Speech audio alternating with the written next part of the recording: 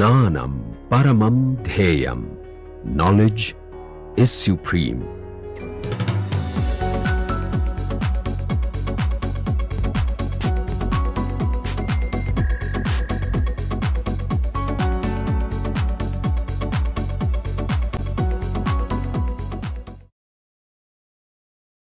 Okay, so our basic course is this course linear algebra. I call it as basic linear algebra. For this course, the main text as referred in the bulletin is Kreyszig, Advanced Engineering Mathematics, 8th edition, chapter 6 and 7. So those are the basic two chapters that will cover roughly the additional reference. You can also refer the book From Geometry to Algebra, a course in linear algebra, available in our library as well as outside. It is a half semester course, so roughly there will be 21 contact hours. Every week we will have a tutorial hour, so there will be around 7 weeks, so 7 contact hours for the tutorials, and you are expected to put in about 3 hours per week. Okay, so that means 2 hours per week, so 42 hours. Other things like what is syllabus, grading policy and evaluation, I will be putting it on the Moodle. So access your Moodle sites and get from there. Okay. Let us look at Y1, studies linear algebra. Right. So let me show you a small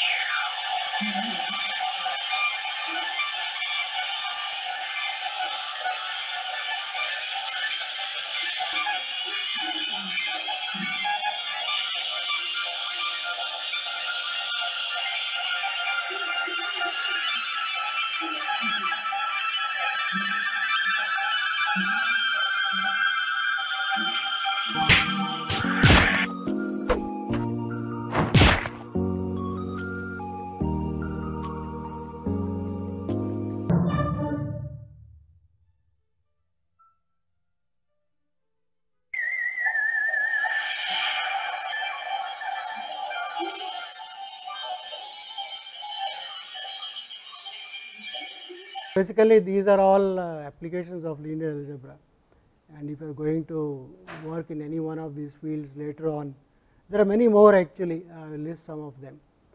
You will need linear algebra. So, that is why linear algebra is put as a basic course for all engineers as well as mathematics students, economics students and so on. So, let us look at some of the other topics. So, higher studies in mathematics will need positively linear algebra, physics needs linear algebra, computer graphics, yes, economics. So, all modern economics is mathematical economics, statistics, electrical engineering and mechanical engineering and many more. So, there are many more fields where this will be linear algebra is useful. So, let us begin with what we are going to do in this course is basically cover some of the basic concepts that will be required later on by you.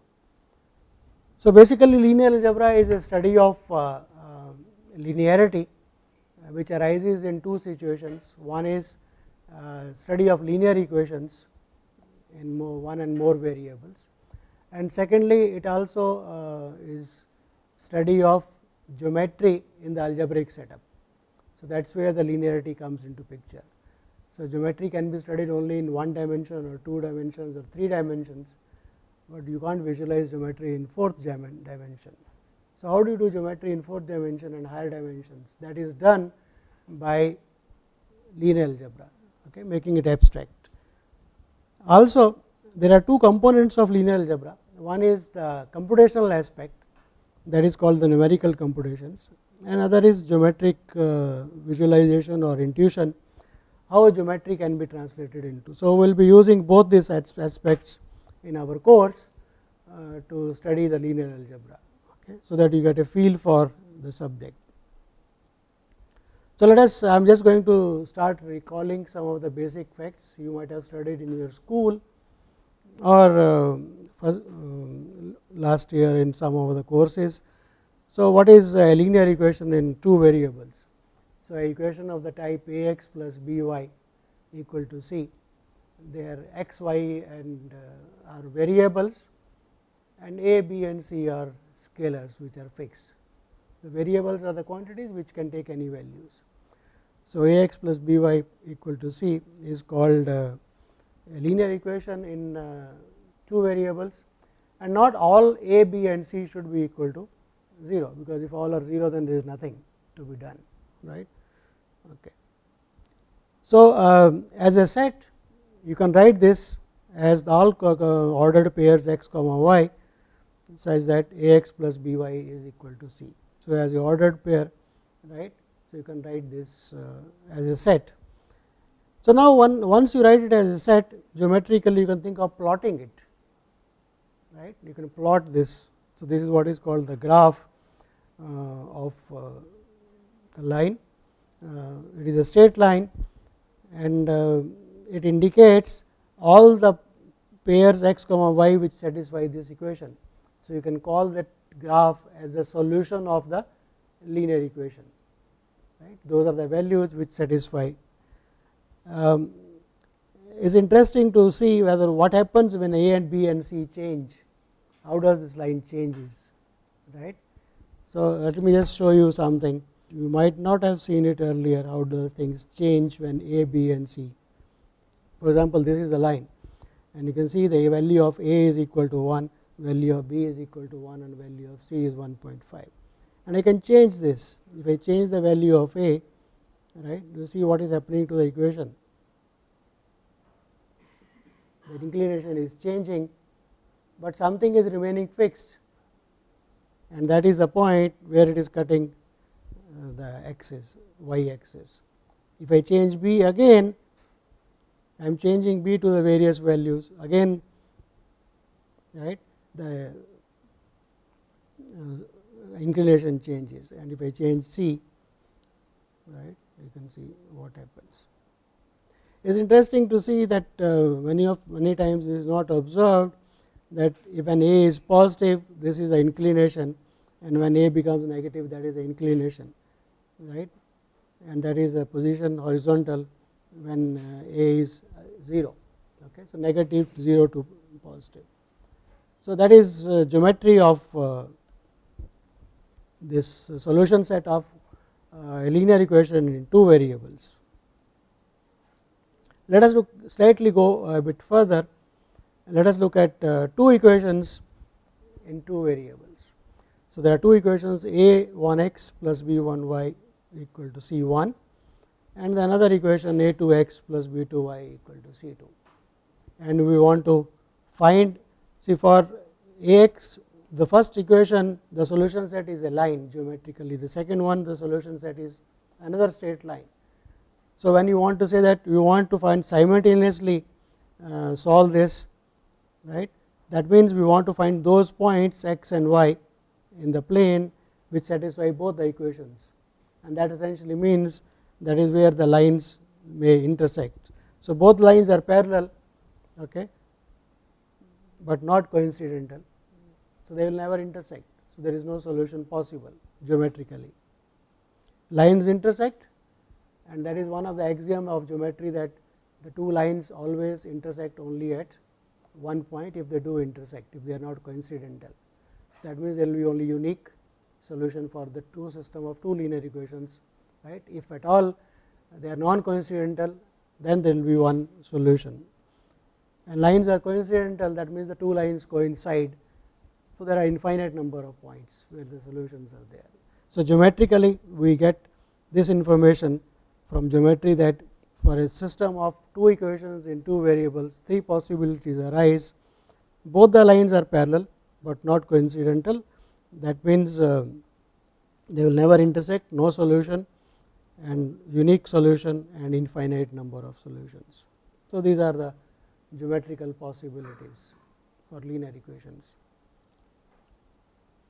One can try to solve these things geometrically. How do you find that point of intersection geometrically? So, that is a question one would like to answer. So, the idea is, if this P is the point where these two lines intersect, if you can rotate one of the lines so that it becomes horizontal or vertical, that will give me the x coordinate or the y coordinate of that point, right. So, given a line, one of them is fixed, there is a point of intersection, I rotate the other line, okay, so that when it becomes horizontal, right, when it becomes horizontal, what will be the line? Y equal to something. So, that is the y coordinate of the point of intersection. So, basically geometrically that is what you want to do, and one can do that. I just want to show you that how it is possible to rotate, and that gives a hint how to solve the equations algebraically. Okay. So, let us look at what does that mean. So, these are the two lines, blue and the red one, which intersect this point. Okay. So, 2x, I have just taken an example, 2x plus 3y equal to 1, x minus y equal to 3. Okay. Now, what we have done is, I have taken a combination of these two lines. So, 2x plus 3y plus 3 times, the 3 is the value which is I am going to change, okay, and let us see what happens. So, what we are discovering is that if you take a combination of the two lines, a linear combination of the two lines, then what happens? See, point of intersection remains the same when you take a linear combination, but what is happening is the slope of the line is changing, right. When it becomes horizontal, that will give me the value of the x coordinate, and when it becomes horizontal, that will give me the value of right. So, that will give me the value of the y coordinate. So, geometrically that is how you can solve a system of two linear equations in two variables. So, basic idea is, if I take a linear combination of the two equations, right, idea should be that one of the variables should vanish, either it should become x is equal to x0 or y equal to y0, that will give me one of the coordinates, and I can put back the value in the equation, either of the equations, and get back the other. So, geometrically that is how you solve So it says that we should be doing something called change of variation, we should be doing elimination of variables for that equations. So let us so that is what is explained here, that if I take a linear combination, the slope will be different, right. The new linear combination will have a different slope, because A and B would have changed for the new equation, but the point of intersection remains the same. Why does the point of intersection remain the same? Because x0 y0 satisfies the first equation, right. Then Ax0 plus By0, A1 x0 plus B1 y0 equal to C1, and similarly for the other equation, when you add, they will remain the same, right. So point of intersection will remain the same, the only the slope changes, so it rotates. So that is a geometric way of solving, but algebraically we can solve it. Okay. So algebraically the idea is try to eliminate one of the variables, so that you get the value of the, right, eliminate one of the variables, you get the value of the one coordinate of one and find out the other. So for 2 you do this in the school. So given, and you want the coordinate of x, so you want the y component to be 0, so you put that equal to 0 and solve. Okay. So you can do it algebraically also. So the basic idea that we are getting from here is that to find a solution of 2 linear equations in 2 variables, you try to eliminate one variable, right, from the, by taking a linear combination of the 2 equations. Okay. So this is called the variation, the variable elimination method for the 2 variables. Let us try to go a step higher and see what happens when you have got equation in 3 variables. So Ax plus By plus Ez equal to D, A, B, C are D are constants and X, Y, Z are scalars. So what is this equation? What does it geometrically represent? So we have to represent X, Y and Z. So it is a triplet X comma Y comma Z, right, that will be a point in R3, right. So let us see how what does this represent. So let us just try to see.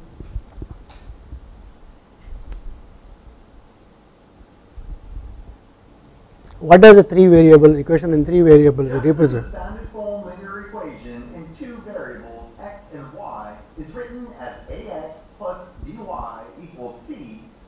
A standard form linear equation in 3 variables x, y, and z is written as ax plus by plus cz equals d, where at least one of the coefficients a, b, or c must be non-zero. Since the equation contains 3 variables, it must be graphed using a 3-dimensional coordinate system. Start by setting a and b to 0 and c to 1. This eliminates all the variables but z. If we set the value of t to 3, we get the linear equation z equals 3. Since both x and y are free to take on any value, the graph of this equation consists of every point in 3-dimensional space whose z coordinate is 3 and x and y coordinates are any real number.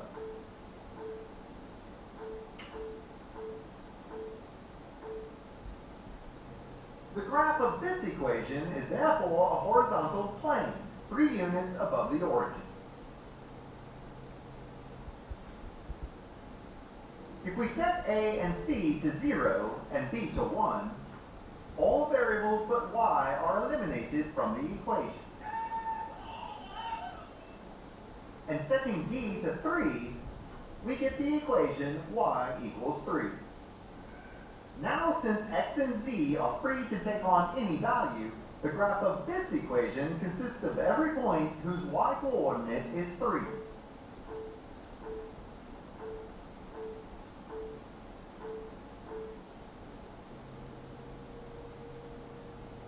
The graph of this equation is therefore a vertical plane, 3 units to the right of the origin. Likewise, if we set a, b, c, and d to 1, 0, 0, and 3, all variables but x are eliminated, giving us a graph which consists of all points with an x-coordinate of 3.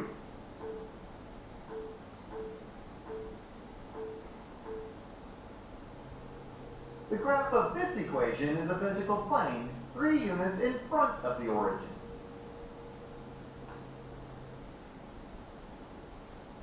Coefficient to 0, and the x and y coefficients to 1. This eliminates z from the equation, but leaves the variables x and y. Now, if we set the value of d to 3, we get the linear equation x plus y equals 3. Let's ignore z for the moment and plot this equation on the xy plane. This gives us a line which intersects the x and y axes. Every point on this line is a solution to the equation x plus y equals 3, where the z-coordinate of every point is 0. But there are more solutions than this. All points on any line where x plus y equals 3 are solutions to this equation, regardless of the value of z. There are an infinite number of lines like this, one line for every possible value of z. Since z can be any real number, all these lines together create a plane. Each point in this plane corresponds to a solution of the linear equation x plus y equals 3. The graph of a linear equation in 3 variables will always be a plane when graphed in Cartesian coordinates, assuming that the constants a, b, and c are not all 0. Any plane which corresponds to the solutions extends infinitely in all directions. Depending upon the values of a, b, c, and d, the plane may lie in any position and orientation. So, equation in 3 variables represents a plane geometrically, and one would like to know that given, so all points in the plane are solutions of that linear equation of 3 variables.